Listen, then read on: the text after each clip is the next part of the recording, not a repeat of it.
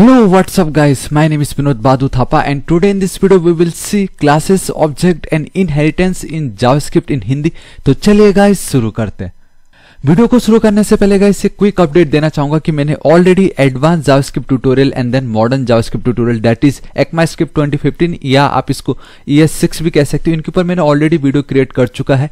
इनका लिंक मैं नीचे डिस्क्रिप्शन एंड कमेंट सेक्शन पे आपको प्रोवाइड करा दूंगा, ताकि अगर आपको कुछ भी डाउट आए तो एक बार आप इसको जरूर रिफर कीजिएगा। ऑलराइट गाइस, तो देखिए आज का वीडियो बहुत ज्यादा इंपॉर्टेंट है। क्यों? क्योंकि हर कोई गाइस आज के टाइम में क्लासेस क्या होता है, ऑब्जेक्ट्स क्या होता है and then what is inheritance and constructor, ये चार कीवर्ड गाइस आप कह सकते हो कुछ ऐसा है जो आपको आना ही चाहिए। एटलीस्ट आपको आइडिया पता होना चाहिए कि इसका क्या मतलब है एंड इसको कैसे और कब यूज करना चाहिए। तो गाइस ये सभी डाउट मैं आज आपके सिर्फ इस एक वीडियो में क्लियर करने वाला हूं। सो गाइस अब बिना किसी देरी के गाइस हम चलते हैं एंड समझते हैं कि classes, object, constructor and inheritance का मतलब क्या होता है। तो सबसे पहले गाइस आप देख सकते हो इन प्रोग्रामिंग लैंग्वेजेस वी ऑफन से an object is an instance of a class.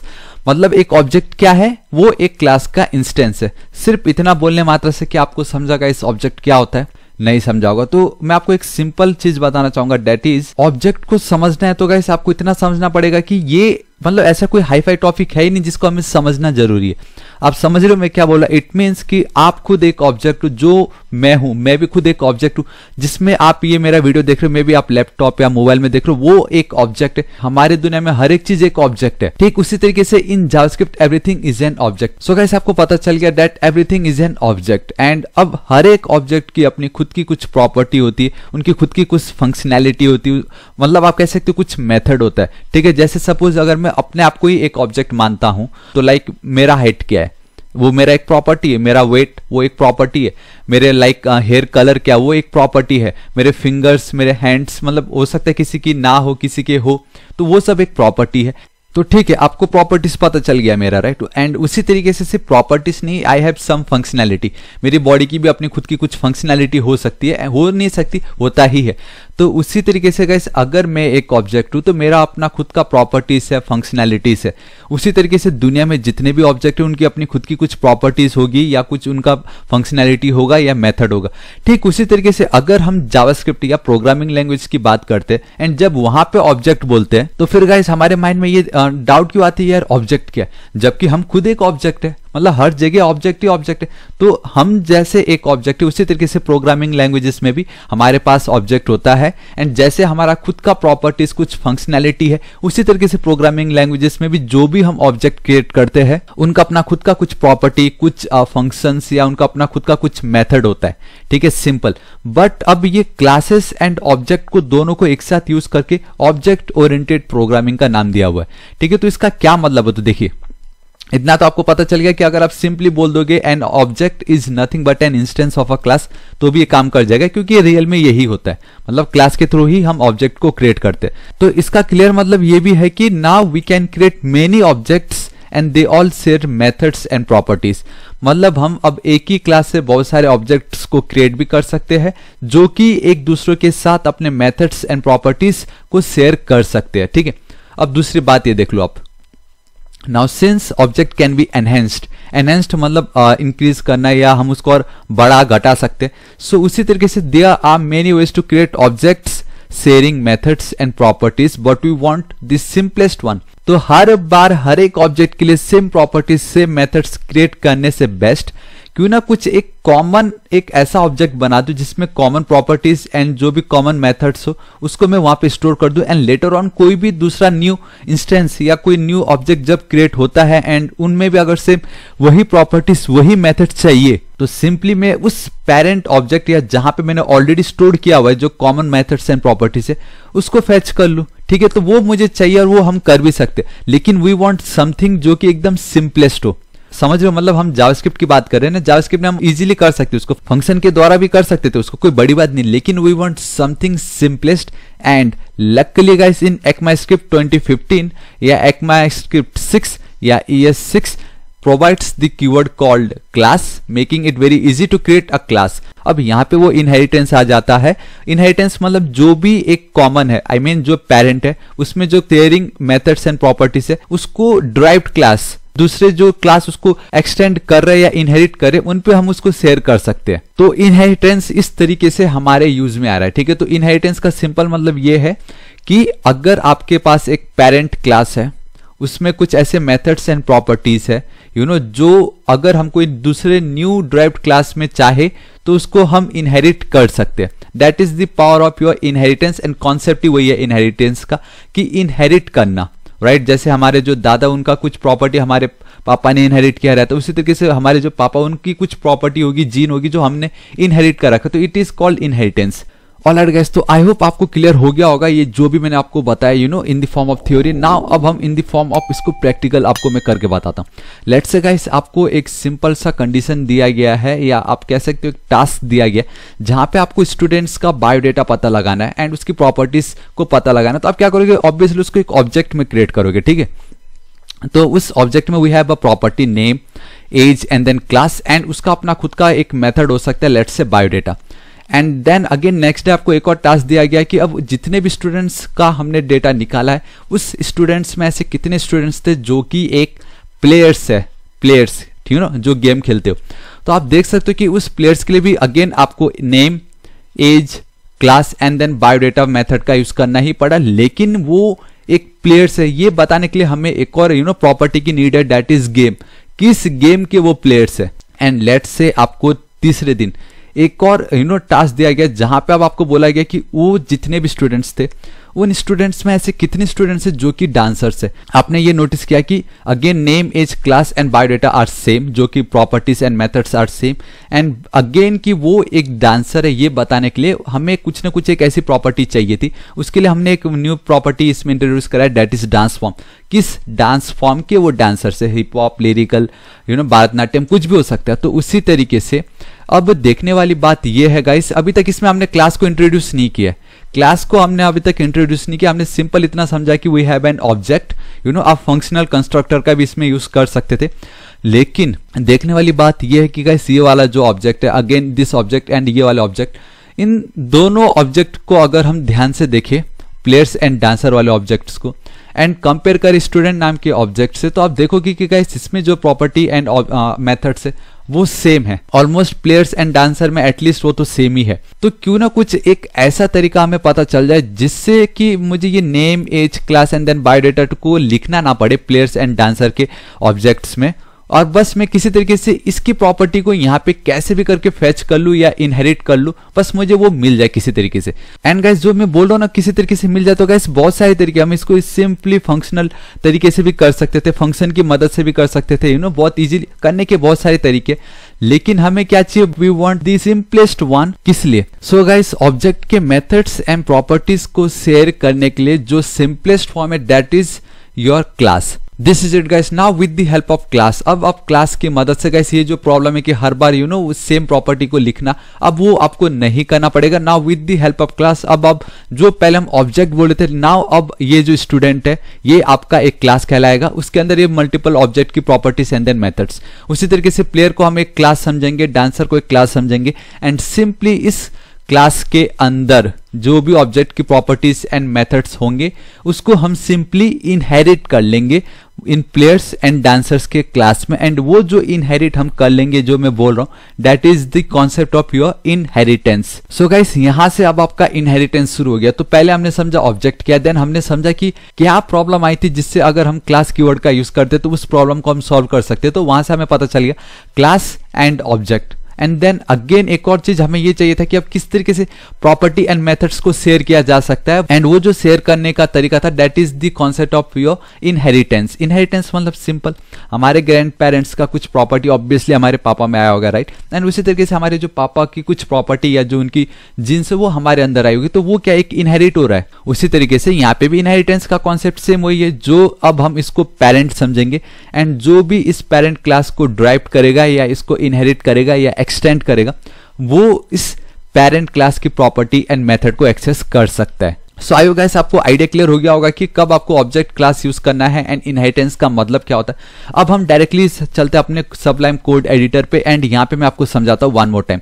इतना बस आपको याद रखना गाइस कि इन जावास्क्रिप्ट जो ऑब्जेक्ट ओरिएंटेड प्रोग्रामिंग हम समझते हैं, like in Java, in C sharp या C++, कहीं पे भी आप देख लीजिए, उससे थोड़ा अलग है इन जावास्क्रिप्ट। जावास्क्रिप्ट में अगर मैं आपको बताऊं कि जो मोजिला एमडीएन पेजेस जो बोलता है about classes, that is in JavaScript classes are primarily syntactical sugar. They are syntactical sugar over JavaScript existing prototype based inheritance. मतलब इनहेरिटेंस का कॉन्सेप्ट ऑलरेडी पहले से ही था जावास्क्रिप्ट में। मैंने आपको क्या बताया कि ये जो क्लास से पहले भी हम ये जो प्रॉपर्टी है, आई मीन ये प्रॉपर्टी नहीं, ये जो प्रॉब्लम है, इसको by simply using functional constructor या फंक्शन की मदद से भी हम इसको कर सकते थे, लेकिन उसको एकदम सिंपलेस्ट, एकदम सिंपल तरीका जहां पे ज्यादा प्रॉब्लम ना हो, तो हमने क्लास कीवर्ड का इंट्रोड्यूस करवाया था इन ES6 ECMAScript 2015 में। तो देखो गाइस, एक और डेफिनेशन क्या बोलता है, ये बोल रहा है कि ये class is nothing but a type of a function, मतलब फंक्शन का एक टाइप ही है क्लास भी। But instead of using the keyword function to initiate it, we use the keyword class. Function के बदले हम क्लास कीवर्ड यूज करेंगे। And the properties are assigned inside a constructor method. ये constructor method क्या होता है मैं आपको अभी प्रैक्टिकल करके समझाता हूँ। एंड एक और डेफिनेशन गाइस, मैंने आपको एक बता दिया, दूसरा बता दिया, नाउ एक और, ये तो आपने हर जगह सुना होगा, that is a class is nothing but a template, नहीं तो एक ब्लूप्रिंट। सिंपल इतना बोलते हैं, class is a user defined blueprint और prototype from which objects are created. ये हमने ऑलरेडी समझ लिया था कि क्लासेस की मदद से हम ऑब्जेक्ट को क्रिएट कर सकते हैं। It represent this set of properties, जो कि हमने अगेन देखा था, और methods that are common to all object of one type, that are common to all the object of the same type या one type। ठीक है, तो गाइस ये सब आपको पता चल गया, इस सब को मैं कर देता हूं कमेंट आउट।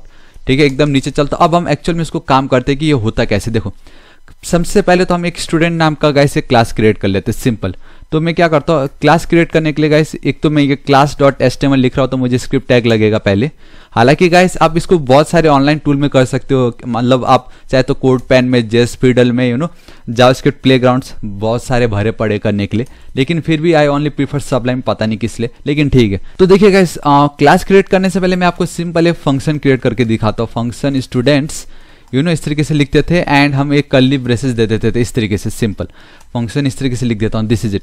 तो गाइस ये जो आपको कुछ दिखाई दे रहा है ना, क्लास भी कुछ इस तरीके से आपको लिखना है। You have to right class keyword, आपको क्लास कीवर्ड लिखना है, जो हमने पढ़ा था, फंक्शन का एक टाइप ही है क्लास, लेकिन फंक्शन के बदले हम क्लास कीवर्ड का यूज करेंगे।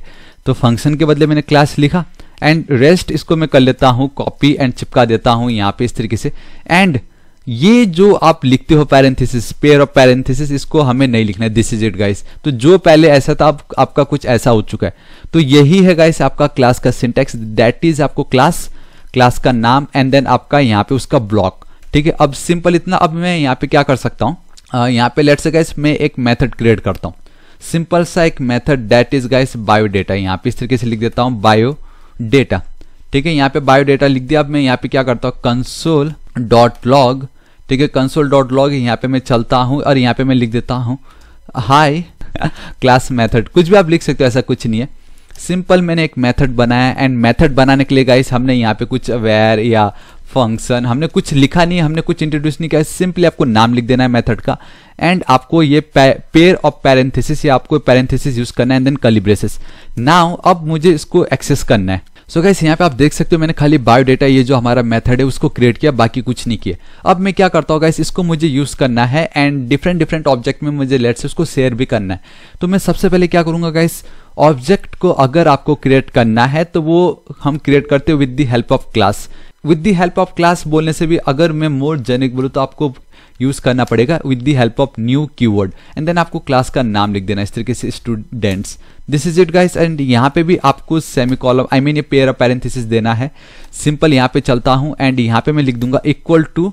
अब यहाँ पे गाइस हम क्या कर रहे हैं, ये तो ऑब्वियसली ECMAScript में है, तो इसमें हम यूज करेंगे लेट कीवर्ड का, एंड देन यहाँ पे मैं ऑब्जेक्ट का नाम दे देता हूँ इस तरीके से, object1, या आप और बेटर कर, मतलब बस ठीक object1 ही दे देते नाम। दिस इज इट, इतना हो गया। मैं अब यहाँ पे चलता हूँ, एंड मैं क्या कर सकता हूँ कि अब मैंने ये जो object1 क्रिएट किया, मतलब एक क्लास से मैंने एक ऑब्जेक्ट को क्रिएट किया। नाउ अब इसके अंदर जो भी प्रॉपर्टीज एंड मेथड है, उसको मैं इस ऑब्जेक्ट की मदद से यूज कर सकता हूँ, एक्सेस कर सकता हूँ। object1 डॉट इस तरीके से लिख देता हूँ biodata, this is it, and control save करता हूँ, इसको कॉपी फाइल पाथ करता हूँ। नाउ अब ये क्लासेस के जितने भी प्रॉपर्टीज एंड मेथड है, उसको गाइस मैं एक्सेस कर सकता हूँ। सो यहाँ पे चलता हूँ, एंड एंटर हिट कर देता हूँ। यहाँ तो कुछ दिखेगा नहीं, कंसोल पे दिखेगा वो।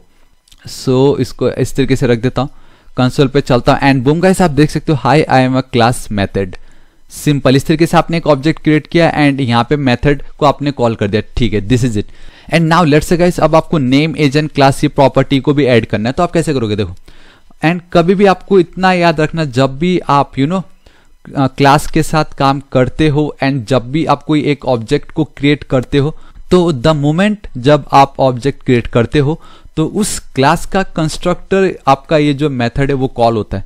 कंस्ट्रक्टर मेथड आपका कॉल होता ही होता है। अगर आप खुद से कॉल नहीं करोगे तो गाइस वो आपका इनविजिबल जावास्क्रिप्ट ऑटोमेटिकली कर ही देता है, ठीक है, इतना आपको याद रखना है। एंड जितने भी प्रॉपर्टीज है उन सबको गाइस हमें कंस्ट्रक्टर के अंदर ही डिफाइन करना होता है। एंड मैंने आपको शायद यहाँ पे बताया, देखिए, if you use the keyword class and the properties are assigned inside a constructor method. अब जितने भी प्रॉपर्टीज है वो सब के सब हम कंस्ट्रक्टर मेथड के इनसाइड मतलब उसके अंदर असाइन करते हैं, ठीक है। तो लेट्स से मुझे क्या चाहिए, आपको यहाँ पे लिखना पड़ेगा, यहाँ पे आप जो भी आर्गुमेंट पास करोगे एज अ पैरामीटर यहाँ पे आपको वो एक्सपेक्ट करना, एक्सेप्ट करना ही पड़ेगा।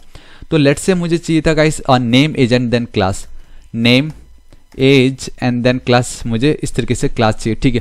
अब ये तो पैरामीटर है, मुझे इसको एक्सेस करना है एज अ प्रॉपर्टी, ठीक है। तो कैसे, this dot name equal to, अब मैं एक चीज बताना चाहूंगा, नेम्स लेकिन यहाँ पे आपको नेम ही लिखना पड़ेगा। इसका मतलब ये कि गाइस बहुत बार क्या होता है कि हम जब समझाते समय आपने बहुत बार देखा होगा कि दोनों सेम लिख देते हैं एंड आप इस कंफ्यूजन में रह जाते हो कि अब ये जो मैं यहाँ पे सपोज लेट से मैं पास भी कर देता हूँ विनोद, मैंने एक आर्गुमेंट पास किया, यहाँ पे मैंने उसको एक्सेप्ट भी कर लिया, लेकिन अब आपके माइंड में ये कि यहाँ पे जो नेम लिखा वो यहाँ पे लिखना है या यहाँ पे लिखना है। ऑब्वियसली ये डाउट सबको आता है, यहाँ पे जो नेम है वो इस जगह पे गया है या इस जगह पे लिखना पड़ रहा है। तो गाइस यहाँ पे आप कुछ भी लिख सकते हो, ये जो है आप ये बोलो कि ये जो भी पैरामीटर आपने खींचा या जो भी आप एक्चुअल जब ऑब्जेक्ट क्रिएट करते समय जो आप पास कर रहे थे उसको मैंने अब इस पे स्टोर कर दिया। दिस डॉट ये मतलब दिस किसको रिप्रेजेंट कर रहा है, इस ऑब्जेक्ट को, इस क्लास को, एंड इस क्लास की एक प्रॉपर्टी बन चुकी है अभी ये। तो यहाँ पे जो भी वैल्यू पास किया गया वो इस पे स्टोर हो चुका। अब मैं दिस डॉट इसकी मदद से मैं इसको एक्सेस कर सकता हूँ। यहाँ पे आपको दिखाता हूँ, देखिए। एंड गाइस एंड अब हमें एक प्रॉपर्टी भी एक्सेस करना है, तो विल यूज द बैकटिक की, हमने ये 6 में समझा था। सिंपली बैकटिक की मदद से अब मैं डॉलर सिंबल यूज करने वाला हूँ and with in the curly braces अब मैं बहुत इजीली दिस डॉट एंड यहाँ पे गाइस ये नहीं लिखता हूँ, यहाँ पे मैं लिख देता हूँ माई नेम, ठीक है। अब आपका डाउट क्लियर कि ये जो नेम है वो इस जगह पे राइट साइड में लिखना है ना कि लेफ्ट साइड में। तो इसको मैं कर लेता हूँ, माई नेम को कॉपी एंड डॉट यहाँ पे पेस्ट कर देता हूँ, this is it. Control save and then again मुझे कुछ नहीं करना है, यहाँ तो मैंने ऑलरेडी बायोडेटा को कॉल किया ही हुआ है, लेकिन आई थिंक एक एरर हमें आ सकता है यहाँ पे, मैं आपको बताता हूँ। एंड देखा एक एरर आ रखा है, दैट इज गाइस प्रॉब्लम ये है कि अगर आप कंस्ट्रक्टर में 3 पैरामीटर एक्सपेक्ट कर रहे हो तो जब मैं उसको क्रिएट करता हूं ऑब्जेक्ट को तो मुझे वहां पे वो 3 आर्गुमेंट पास करना ही पड़ेगा। अभी फिलहाल के लिए मैं इसको डाउट नहीं रखता हूं और इसको हटा देता हूं, सिंपल कंट्रोल एस सेव कर देता हूं, अभी कोई एरर नहीं आएगा। एंड 3 2 1 एंड बूम गाइस, आप देख सकते हो high I am a class method Vinod, मैंने जो यहाँ पे लिखा था high I am a class method and then इस तरीके से इसको मैं फेच कर सकता हूँ। तो यहाँ पे अब मैं लिख देता हूँ एज, यहाँ पे मैं लिख दूंगा गाइस मेरा क्लास, इस तरीके से मैंने लिख दिया क्लास, ठीक है। अब मैं क्या करूंगा, सेम इसको मैं कर लेता हूँ copy and paste and then paste. तो ये जो एज है इसको मैं कॉपी करता हूँ एंड ये नेम, सिर्फ इस नेम को अगर मैं यहाँ पे चल दूँ तो माई एज हो गया ये। उसी तरीके से अगर मैं क्लास की बात करता हूँ एंड इसको हटाता हूँ, आपको ये जानबूझ के मैंने गाइस नाम अलग रखा ताकि आपको एक सेकेंड, क्लास गाइस ऑलरेडी ये देखो एक कीवर्ड है, ये रिजर्व्ड है। ऑल्सो गाइस हम क्या कर देते हैं, यहाँ पे मैं CLS लिख देता हूँ, बेसिकली आप समझ जाओ ये क्लास है, ठीक है। क्योंकि क्लास ऑलरेडी रिजर्व्ड है तो हम उसको चाह के भी यूज नहीं कर सकते, तो इस तरीके से मैंने लिख दिया CLS। ऑलराइट गाइस, अब आप बहुत इजीली गाइस यहाँ पे लिख सकते हो high I am a class method, ये क्लास मेथड की भी जरूरत नहीं। अब आप देखो क्या कर सकते हो, हाई माई नेम इज ये, ठीक है। अब आप बैकटिक यूज करोगे गाइस, ये टेम्पलेट स्ट्रिंग बेसिकली आपको कोई टेंशन नहीं हमें, ठीक है। यहाँ पे मैं चलता हूँ एंड हाँ एक और चीज मैं बताना चाहूंगा गाइस, अगर आपको बिल्कुल डाउट आ रहा है ये क्या है ये क्या, तो मैं बताना चाहूंगा मैंने ऑलरेडी मॉडर्न जावास्क्रिप्ट में मैंने हर एक चीज बताया, आप देख सकते हो टेम्पलेट, लिटरल्स, टेम्पलेट, स्ट्रिंग, ये सब एक बार आप जरूर देखिए, बहुत इंपॉर्टेंट है, ठीक है। यहाँ पे डॉट यूज किया, अब आप कुछ भी यूज कर सकते हो बैकटिक के अंदर। एंड हाँ ये सिंगल कोट नहीं है, ये बैकटिक है जो आप अगर आप लैपटॉप या कीबोर्ड यूज करते हो एस्केप कैरेक्टर या एस्केप की के जस्ट नीचे होता है ये, ठीक है।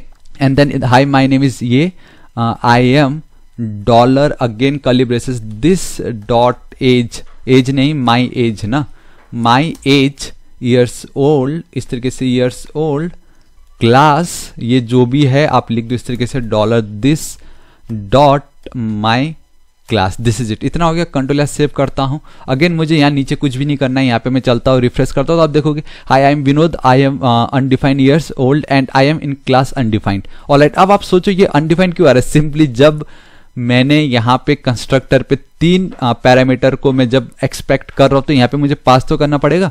तो गाइस सिंपली यहाँ पे आप क्या कर दो कि नेक्स्ट क्या है आपका 26 एज है ना, तो मेरा अभी 26 एंड देन क्लास में लिख देता हूँ, लेट्स से क्लास क्या लिख दूँ मैं, लेट्स से गाइस MCS लिख देता हूँ।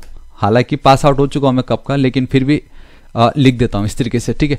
अब अगर मैं यहाँ पे रिफ्रेश करता हूँ तो आप देख सकते हो I am 26 years old and I am in class MCS। तो मतलब इस तरीके से आप लिख सकते हो। तो ये आपने एक क्लास क्रिएट किया, क्लास की मदद से एक ऑब्जेक्ट को क्रिएट किया एंड देन आपने उस ऑब्जेक्ट की मदद से इस क्लास का ये जो मेथड है उसको कॉल किया, ठीक है। नाउ लेट्स से गाइस अब मुझे क्या करना है, अब हाँ एक और चीज मैं बताता हूँ, कॉपी। अब गाइस आप मल्टीपल कितने भी ऑब्जेक्ट क्रिएट कर सकते हो। यहाँ पे मैं चलता हूँ ऑब्जेक्ट 2, विनोद के बदले यहाँ पे मैं लिख देता हूँ थापा, MCS के बदले लिख देता हूँ BCS, 26 के बदले लिख देता हूँ 25 एंड सेम इसी को ही मैं कर लेता हूँ कॉपी। मैंने क्या बताया, एक क्लास से आप मल्टीपल ऑब्जेक्ट्स क्रिएट कर सकते हो एंड देन ऑब्जेक्ट 2। तो गाइस अगर आप देखोगे तब भी हमें सेम आउटपुट आएगा लेकिन with different values. High I am Thapa, पहले विनोद था, आई एम इन क्लास कितना, I am 25 years old and I am in class BCS। तो इस तरीके से गाइस अब आप मल्टीपल ऑब्जेक्ट क्रिएट करके सेम प्रॉपर्टीज या जो मेथड है उसको आप एक्सेस कर सकते हो। नाउ ये तो हो गया सिर्फ एक स्टूडेंट्स, एक क्लास। नाउ अब दूसरा क्लास बनाता हूँ, लेट्स से मुझे चाहिए ये प्लेयर्स, ठीक है। तो मैं अगेन क्या करता हूँ, क्लास कीवर्ड लिखता हूँ, यहाँ पे बनाता हूँ प्लेयर्स नाम का, प्लेयर कर दे, प्लेयर्स ठीक है, प्लेयर लिख देते। नाउ इस पेरेंट क्लास के प्रॉपर्टी एंड मेथड को मुझे क्या करना है, इनहेरिट करना है। एंड इनहेरिटेंस के कॉन्सेप्ट या इनहेरिट करने के लिए गाइस हमें क्या करना पड़ेगा, हमें कुछ नहीं करना, सिंपली एक्सटेंड्स कीवर्ड का आपको यूज करना है, एक्सटेंड्स एंड लास्ट में एस लगाना है एंड सिंपली उस क्लास का नाम लिख देना जिसको आप इनहेरिट करना चाहते हो। मैंने लिख दिया स्टूडेंट्स, ठीक है। अगर आप गाइस कुछ भी नहीं लिखोगे, एज इट इज लिख के भी छोड़ दोगे ना, तो जहां पहले आप स्टूडेंट्स का एक ऑब्जेक्ट क्रिएट कर रहे थे, अगर उसके बदले मैं यहाँ पे स्टूडेंट्स के बदले कर दो प्लेयर्स, एक सेकेंड इसी को ही कॉपी कर दिया मैंने, इसको कर दो प्लेयर्स, तो गाइस आप देखोगे फिर भी मुझे आउटपुट आ रहा है, क्योंकि मैं क्या कर रहा हूं, मैंने अब इस प्लेयर की मदद से 2 नए ऑब्जेक्ट को क्रिएट किए जिसमें मैंने आर्गुमेंट पास किया हुआ है, वैल्यू पास कर रखा है एंड मैंने उस प्लेयर के ऑब्जेक्ट की मदद से मैंने जो स्टूडेंट नाम के क्लास में जो मेथड था उसको कॉल कर रहा हूं मैं। क्या ये हो सकता है? मतलब मैंने तो इस प्लेयर के क्लास का ऑब्जेक्ट क्रिएट किया एंड यहाँ पे मैंने कोई मेथड नहीं क्रिएट किया बायोडेटा नाम से, लेकिन फिर भी मैं क्या कर रहा हूँ, मैंने ये एज्यूम कर लिया कि मैंने तो भाई इसको एक्सटेंड कर लिया है, इनहेरिट कर लिया, अब इसकी प्रॉपर्टी मेरी प्रॉपर्टी, बात खत्म, ठीक है। तो क्या ये लागू होता है क्या जावास्क्रिप्ट में? देखते हैं। अगर आउटपुट हो गया, आई मीन आ गया, तो लागू होता है and this is it guys, आपका आउटपुट आ रहा है। तो इसका मतलब यही है ना कि सिंपली इनहेरिटेंस मतलब अब आप जो भी पेरेंट का जो भी प्रॉपर्टी एंड मेथड है आप उसको इजीली इनहेरिट कर सकते हो। एंड एक चीज आपको याद रखना guys, we have a static method and an instance method. Static method guys तो हम अभी नहीं देखेंगे, बाद में देखेंगे, लेकिन इतना समझना कि ये जो मेथड है ये आपका कहलाता है इंस्टेंस मेथड, ये आपका इंस्टेंस मेथड कहलाता है। इंस्टेंस मेथड का मतलब ये कि जब कोई भी इस क्लास को इनहेरिट कर रहा है या एक्सटेंड कर रहा है तो उसके साथ साथ गाइस इस वाले मेथड को, जितने भी इंस्टेंस वाले मेथड होता है उसको भी वो एक्सेस कर सकता है। अगर ये मेथड इंस्टेंस ना हो के अगर आपका ये स्टैटिक होता तो गाइस इसको ये एक्सेस नहीं कर सकता था। एंड स्टैटिक लिखने के लिए गाइस आपको सिर्फ स्टैटिक लिखना रहता था। एंड अगर इसको मैं रिफ्रेश कर देता तो गाइस आप देख सकते हो कि object 1 biodata is not a function, वो एक फंक्शन ही नहीं है क्योंकि अभी स्टैटिक है।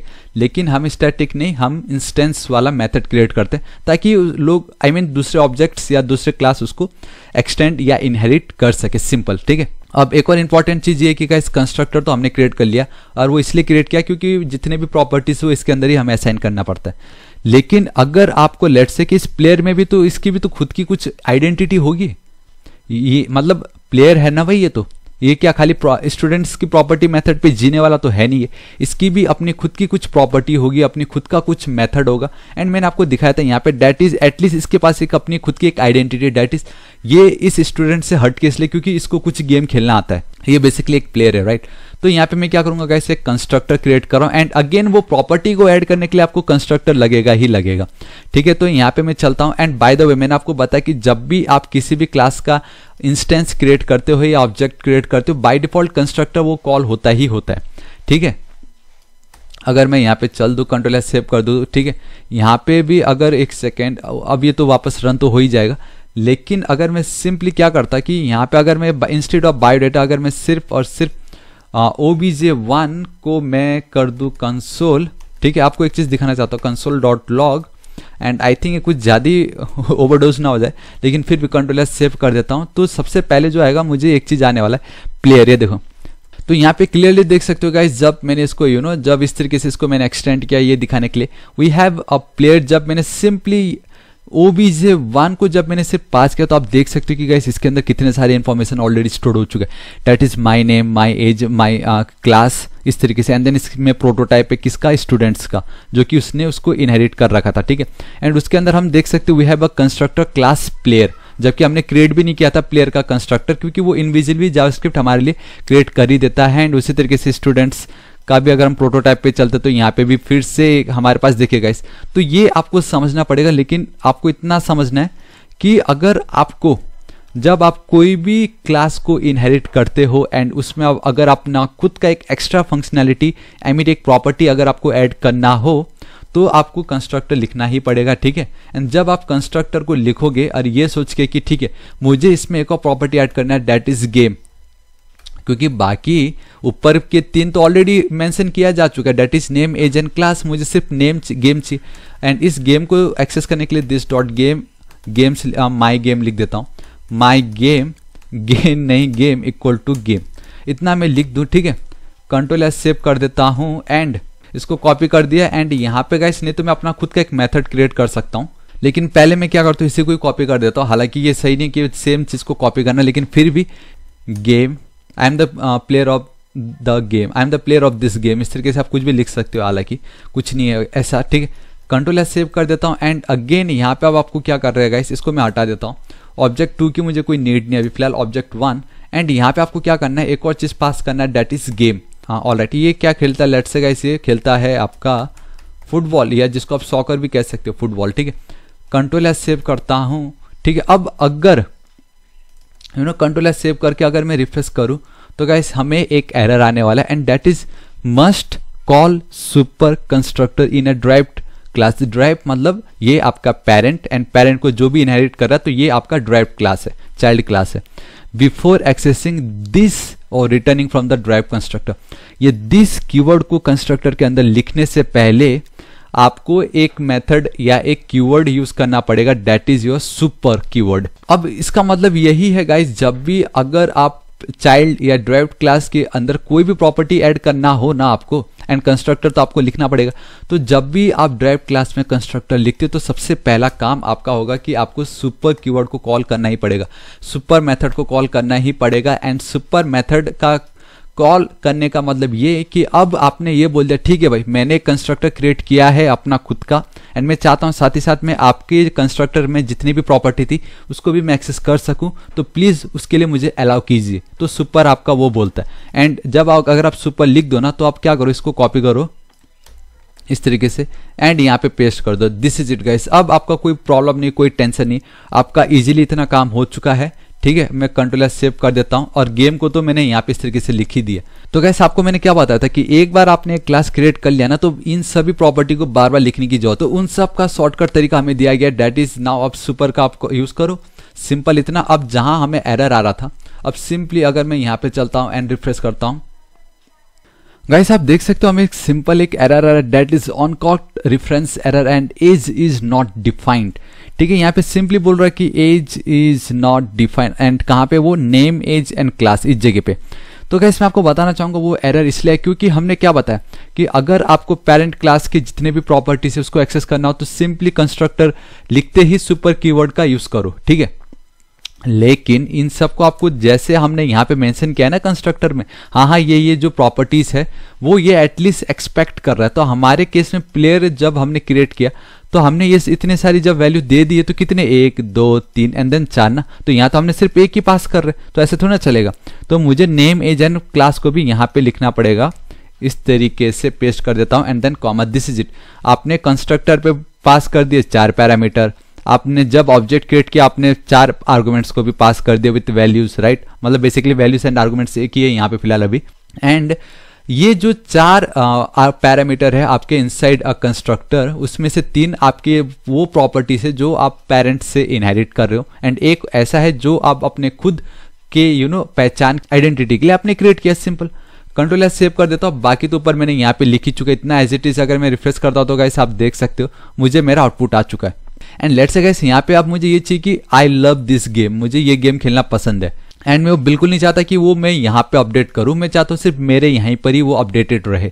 तो गाइस मैं क्या कर सकता हूँ, इसको मैं हटा देता हूँ, ठीक है, उसको अभी हटा दो। मैं सिंपल एक नया मेथड खुद का क्रिएट कर लेता हूँ, स्टूडेंट बायो प्लेयर, स्टूडेंट नहीं मैं लिखता हूँ प्ले अंडरस्कोर बायो डेटा, इस तरीके से, ठीक है। आप कुछ भी क्रिएट कर सकते हो, ऐसा कुछ नहीं है। एंड यहाँ पे मैं चलता हूँ, एंड अगेन ये हमारा एक इंस्टेंस मेथड है, कल को अगर कोई प्लेयर को भी इनहेरिट करे तो इसको वो इनहेरिट कर सकते हैं। तो यहाँ पे गाइस मैं क्या करता हूँ कि मुझे ये सभी के सभी चाहिए, तो इसको मैं कॉपी करता हूँ एंड यहाँ पे पेस्ट। अब आप बोलोगे यार जब ऊपर ऑलरेडी सब कुछ लिखा था फिर से यहाँ क्यों लिखना, तो गाइस वो मैं बिल्कुल नहीं करने वाला, इसको मैं हटाऊंगा। मैं सिंपली क्या चाहता हूँ कि एक शॉर्टकट मैं आपको बताता हूँ कि पूरे के पूरे को ही अगर आपको एक ही बार में दिखाना हो तो हमारे पास क्या है, ये बायोडेटा मेथड है, राइट। इसको अगर आपको ओवरराइड करना हो तो ये भी बहुत इंपॉर्टेंट है, दैट इज अगर आप देखो डॉलर कर्ली ब्रेसेस के अंदर अगर आप सुपर कीवर्ड का यूज करते हो एंड उसके पैरेंथेसिस में अगर आप बायोडेटा को पास कर देते हो, जैसे हमने प्रॉपर्टी को असाइन करने के लिए सुपर यूज किया, उसी तरीके से मेथड को यूज करने के लिए भी हम सुपर कीवर्ड का यूज कर सकते हैं। नाउ सिंपली इतना लिखने मात्र से कैसे मुझे पूरा का पूरा इसकी वैल्यू मुझे इसके अंदर मिल गई है, तो मैंने कुछ छेड़खानी भी नहीं की, मैं तो सिंपली अब इसको यूज कर रहा हूँ। So this is the power. And अब यहाँ पे बार बार क्यों दूसरे के क्लास को मैं कॉल मेथड को कॉल करूँ, मैं अपने मेथड को कॉल करूंगा, है कि नहीं।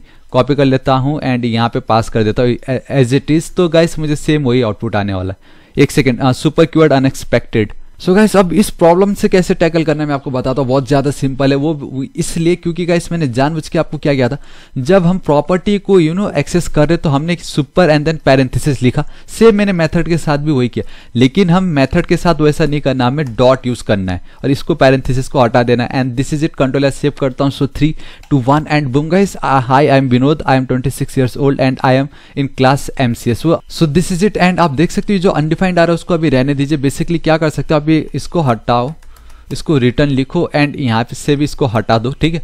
एंड ठीक ये जो ऑब्जेक्ट है डायरेक्ट इसको ही कंसोल के अंदर आप रख दो इस तरीके से, आई मीन डायरेक्टली कंसोल ना, कंसोल, ऑलराइट, ठीक है। एंड यहाँ पे आप इसको कॉल कर सकते हो डायरेक्टली। नाउ अगर हम इसको सिंपली रिटर्न करें तो भी हमें वही आउटपुट आ रहा है, चलो ठीक है कोई नहीं, एटलीस्ट एक तो हो गया कि हमें अब इस पेरेंट्स के मेथड्स पे डिपेंड नहीं होना पड़ रहा है। एंड एक चीज मैं यहाँ पे कर सकता हूँ, दैट इज कि आई एम अब dollar curly braces again this dot game, इस तरीके से मैं इसको एक्सेस कर सकता हूँ। And I think something is not correct over here and that is I think ये कर्ली ब्रेसेस इधर नहीं, यहीं पर ही इसको एंड करना था हमें। Alright, perfect, this dot game. Control S save करता होगा इस। अब मैंने क्या किया, बेसिकली इस पेरेंट के मेथड को मैंने यहाँ पे मॉडिफाई भी कर दिया सिंपली। अब 3 2 1 एंड परफेक्ट देखो। एंड गाइस आप फिर से देख सकते हो कि आउटपुट आने के बावजूद भी मुझे यहाँ पे undefined and I am player of undefined दिखाई दे रहा है। तो गाइस मैं आपको सिंपली बताना चाहूंगा क्या हो रहा है यहाँ पे। क्या हो रहा है कि एक्चुअल में जब मैंने ये पेरेंट के क्लास में ये जो कंसोल डॉट लॉग मैंने लिखा है, हम सिर्फ कंसोल में उसको शो करवा रहे, रिटर्न नहीं कर रहे किसी को। तो मैं यहाँ पे इसको चलता हूँ एंड सिंपली यहाँ मैं इसको लिख देता हूँ रिटर्न, ताकि नेक्स्ट टाइम कोई भी इसको कॉल करे उसको उसकी एक्चुअल वैल्यू मिल जाए, ना कि कंसोल पे दिखाए। एंड अब पूरी पावर हमारे प्लेयर के पास है कि उसको रिटर्न जो मिला है उसको कंसोल पे दिखाए या क्या करे, ठीक है। तो कंट्रोल एस सेव कर देता हूँ गाइस। अब सिर्फ वो कंसोल हटाने मात्र से and boom, high I am Vinod, I am 26 years old and I am in class MCS, I am player of undefined. This dot game नहीं लिखना है, यहाँ पे लिखना है this dot my game. Control S save करता हूँ एंड रिफ्रेश करता हूँ, boom guys. And I am the player की स्पेलिंग भी रॉन्ग है, प्लेयर ऑफ एंड फिर से one more time boom and football. This is it guys, आज इस वीडियो के लिए इतना ही एंड आई रियली होप आपको बहुत पसंद आएगा, जहां पे हमने ऑलमोस्ट सब कुछ समझा कि क्लास, ऑब्जेक्ट, कंस्ट्रक्टर क्या है, इनहेरिटेंस क्या है। एंड एक और चीज मैं आपको बताना चाहूंगा गाइस, मैंने मॉडर्न जावास्क्रिप्ट में आपको होस्टिंग बताया था, वेरिएबल होस्टिंग या होस्टिंग इन जावास्क्रिप्ट। तो इसका मतलब ये कि जब भी आप क्लास को क्रिएट करते हो, जहाँ पे आपने यहाँ पे क्या करो, बेसिकली आप क्लास को डिफाइन कर रहे हो, राइट। तो आपने क्लास को किया डिफाइंड, लेकिन अगर आप ये चाहते हो कि क्लास बाद में डिफाइन हो जाए, सबसे पहले तो मैं एक ऑब्जेक्ट को कॉल कर देता हूँ इस तरीके से, ठीक है। इस तरीके का ये जो फंडा है ना गाइस, ये आप नहीं कर सकते जब आप क्लासेस यूज कर रहे हो। तो अगर मैं इसको करता हूँ रिफ्रेश, तो आप देख सकते हो uncaught access player before initialisation. तो इसका सिंपल मतलब ये कि गाइस, बिकॉज ऑफ होस्टिंग, मतलब ये जो है ये होस्टिंग सपोर्ट नहीं करता है, तो जब तक आप डिफाइन नहीं करोगे आप कॉल नहीं कर सकते। ये इसका सिंपल मतलब है। तो कभी भी क्लासेस आपको पहले क्रिएट करने हैं, डिफाइन करने, एंड देन लेटर बाद में जाके ऑब्जेक्ट क्रिएट करके आप उसकी प्रॉपर्टीज या मेथड को इस तरीके से एक्सेस कर सकते हो। एंड अगेन अब आपका ये आउटपुट आ चुका है। So guys, this is it, आज इस वीडियो के लिए इतना ही एंड आई रियली होप आपको बहुत सारे डाउट क्लियर हो गए होंगे। दैट इज क्लासेस क्या होता है, कंस्ट्रक्टर क्या है, ये दिस डॉट माई नेम हम क्यों कर रहे हैं, ये फिर जब इंस्टेंस मेथड देखिए, स्टैटिक मेथड हमने देखा, देन बायोडेटा जो एक मेथड, रिटर्न कीवर्ड से क्या हो रहा था, एंड देन सुपर कीवर्ड क्यों यूज करना है, एंड देन अगेन अगर हम प्लेयर के अंदर कंस्ट्रक्टर यूज कर रहे थे तो पेरेंट में उसका क्या असर पड़ रहा था, सब कुछ हमने देखा। मेथड को ओवरराइड कैसे करना है वो भी देखा। तो गाइस आई रियली होप आपको बहुत पसंद आया होगा एंड आपके ऑलमोस्ट सारे डाउट क्लियर हो गए होंगे। तो मैं बताना चाहूंगा गाइस, मैं डेली ऐसे ऑसम वीडियोस क्रिएट करते रहता हूं, मैं बिल्कुल नहीं चाहता कि आप उसको मिस कीजिए। सो अभी तक आपने अगर मेरे चैनल थापा टेक्निकल को सब्सक्राइब नहीं किया तो गाइस प्लीज सब्सक्राइब कर लीजिएगा। राइट साइड में एक रेड कलर का बेल आइकन घंटी दिखाई देगा, हिट कीजिए, क्लिक कर दीजिए ताकि आप ऐसे ऑसम वीडियोस को मिस ना करें। एंड कुछ डाउट हो तो बेफिक्र होकर नीचे कमेंट कीजिए, मैं आपकी जरूर हेल्प करूंगा। So till then guys, thank you so much, take care.